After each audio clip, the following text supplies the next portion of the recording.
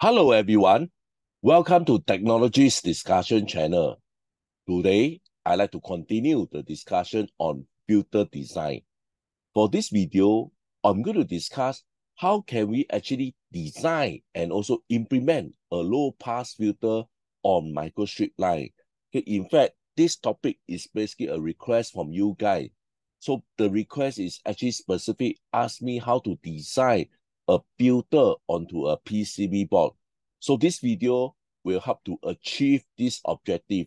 How can we actually implement a low-pass filter on microstrip line?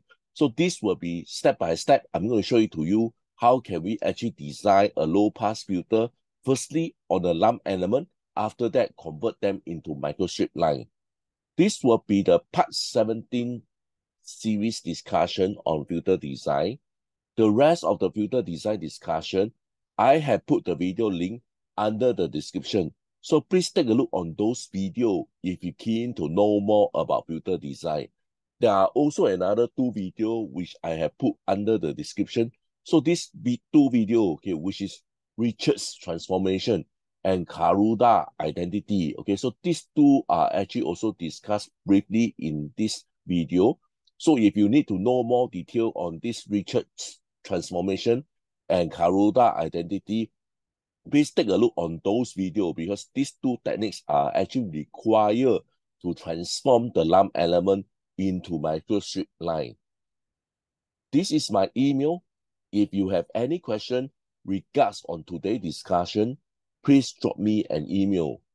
Before I continue, I'd like to urge you guys to support this channel by pressing the like and also the subscribe button. Please also turn on your notification bell in order to receive more information from this channel. Guys, please continue to give me feedback through comments so that the quality of this channel can be further improved. Once again, appreciate and sincere thanks for your strong support. Let's start by just giving the problem statement. So for example, for this example, how can we actually design a low-pass filter using microstrip line with specification as following? Firstly, I'm given a third-order filter. I'm also given a cutoff frequency at 4 GHz, and I actually also given as a Chebyshev 3 dB equal ripple characteristics. So these are all the specification that is given for me to implement this low pass filter on a microstrip line. So how can I start?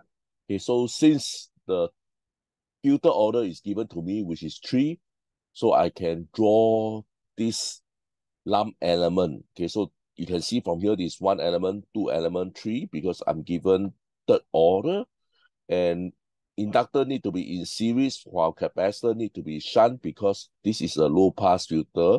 Again, if you are not sure why, I will put another video into the description so as to explain why a series L and shunt C make up a low pass filter. So this is the first task.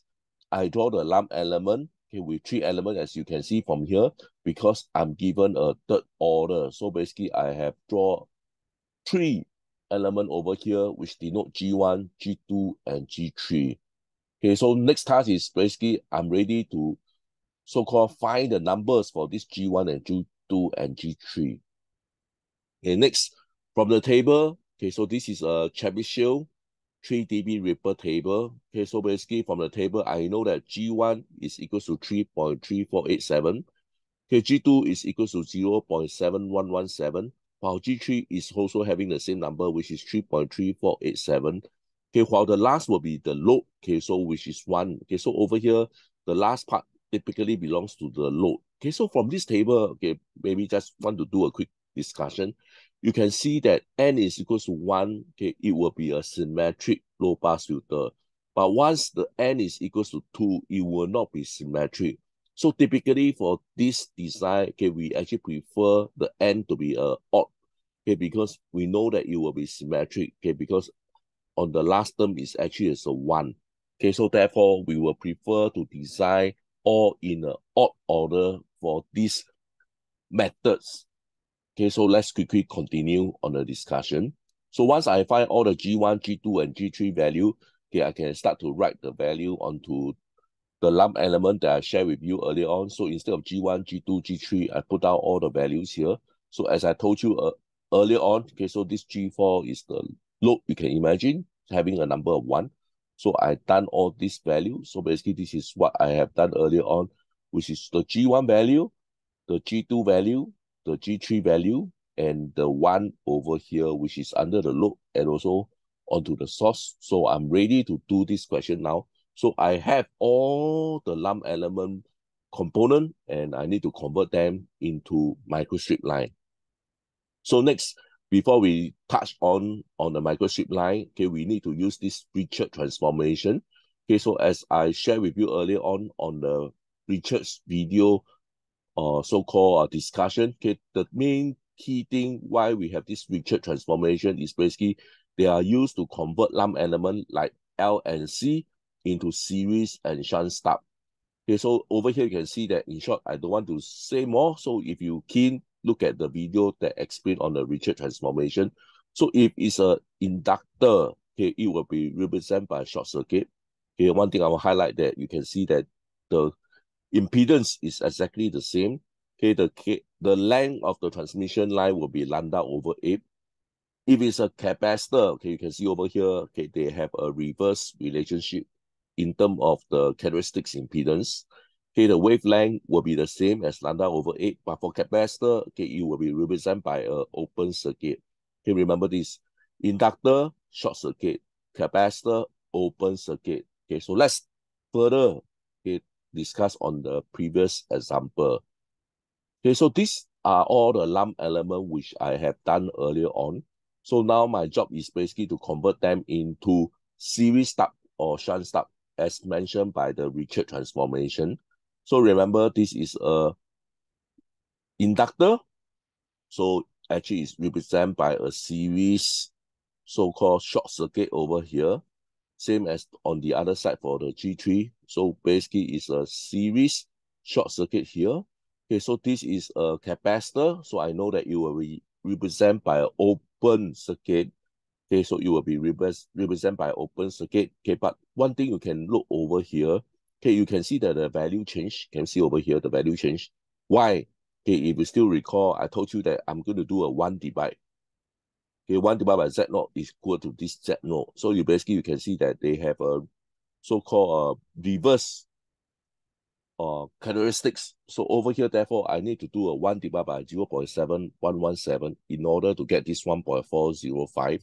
So over here, you can see that the relationship is still the same. Okay, as you can see from Richard transformation, Z0 equal to Z0. But for capacitor, it's 1 over Z0 equals to Z0. So therefore, for capacitor, I need to do a 1 divide. So therefore, I get this 1.405. While this is a series L, so basically the value remain intact. Same over here. So it's a series L. The value here remain intact. Okay, so let's continue.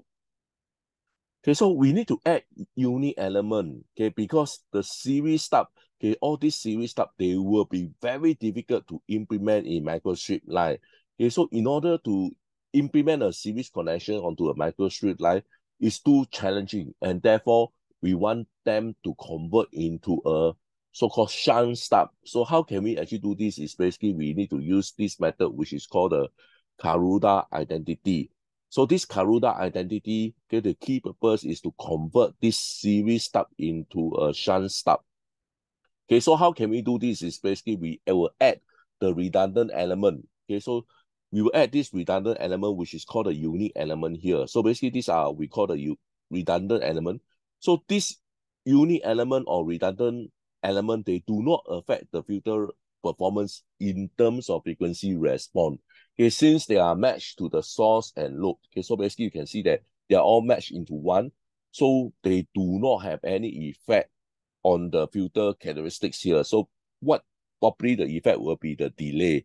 Okay, the delay will be longer, but they don't affect the frequency response at all because they have the impedance exactly the same as the load and also same as the source. So basically, they will not do any alternation, okay, on the frequency response.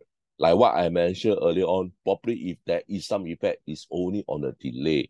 but nothing on the frequency response of this filter.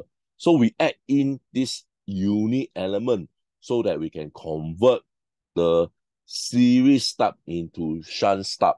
So how can we actually do this? Okay, we will actually implement this Kuroda identity. Okay, so we will implement this Kuroda identity. So basically, you can concentrate over here. So over here, you can see that it's an inductor because it's a short circuit. So I know that it will be an inductor. So this is the unique element that I add in here. So this is the Kuroda identity number 2. Okay, so this is the unique element which is shown over here.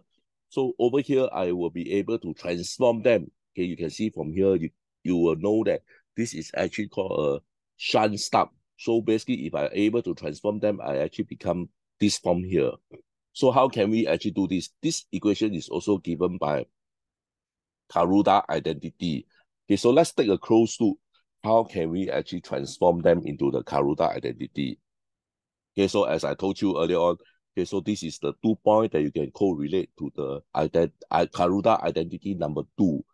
Okay, so the L and also the unique element.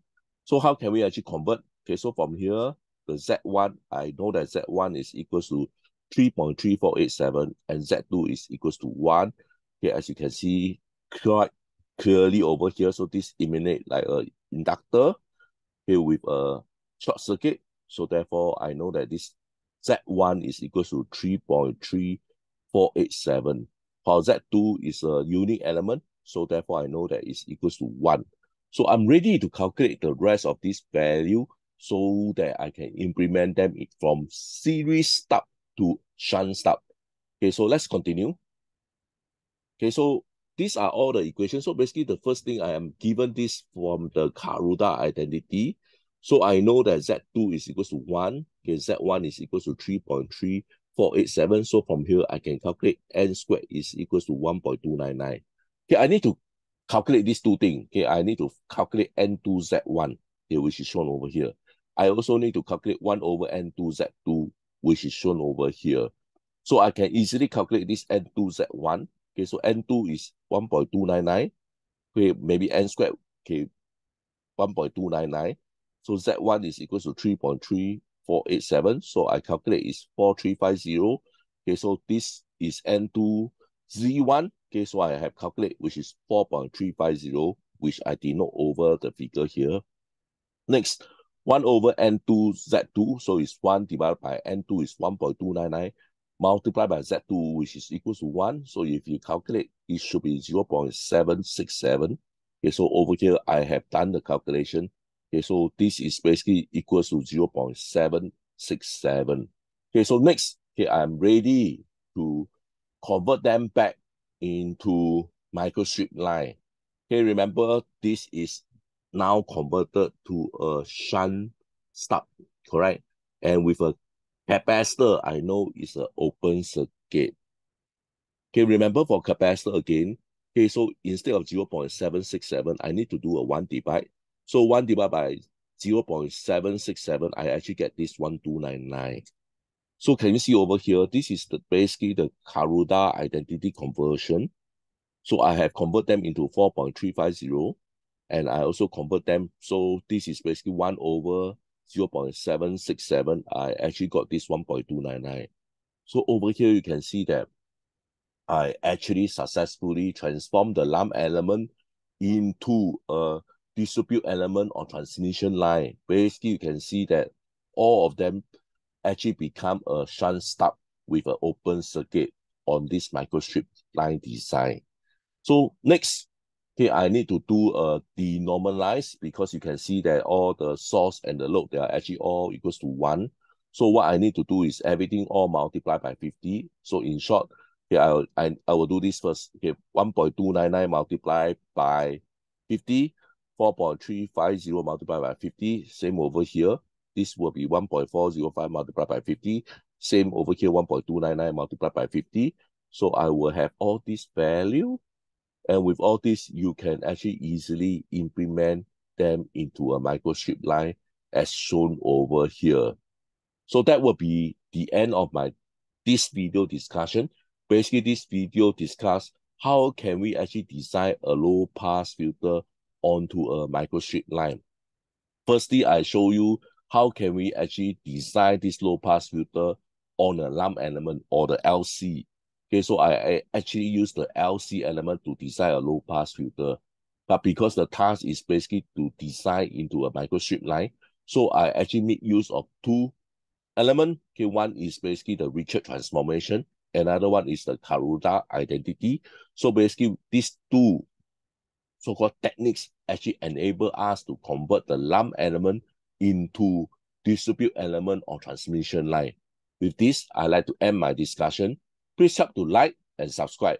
Once again, sincere thanks for your strong support. See you.